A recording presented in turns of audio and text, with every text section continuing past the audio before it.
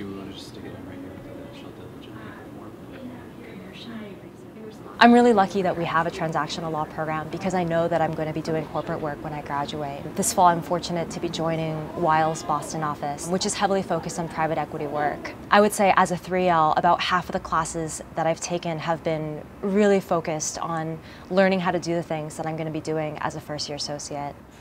The transactional law program is intended to provide students who are interested in practicing in the transactional area with a foundational set of practice skills. I think that's global in the contract, and what I'm worried is... So it's very skills focused and having students do in the classroom and outside the classroom the types of tasks that they would be doing in practice.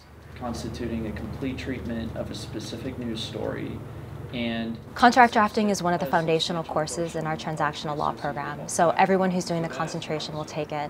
And it's a great opportunity to sort of learn the how and why of contract drafting, why we draft things the way that we do, what the different parts of a contract entail. I can see your confusion, but I believe that in the contract, whenever we refer to average segments, we refer to it as in the possessive for her. You really get a sense of sort of how real attorneys do this kind of work.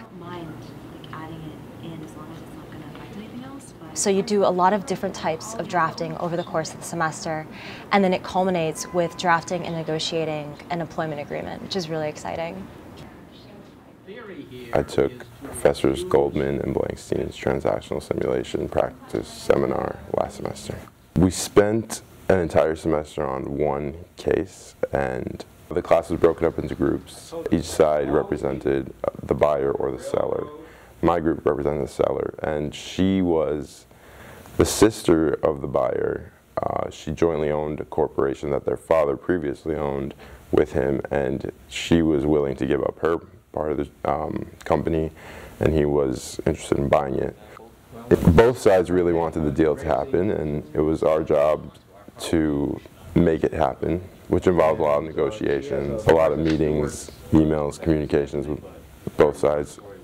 One of the two instructors did this transaction some years ago in his practice. Practical matter, I would say that and this can be worked out in the lease. All these simulations are going to be based on actual transactions that the instructors actually did. The idea is we would continue to find practitioners who would be able to develop and teach these courses in other transactional areas. Example would be commercial real estate, IP licensing. I can't imagine graduating from law school without taking a course like this.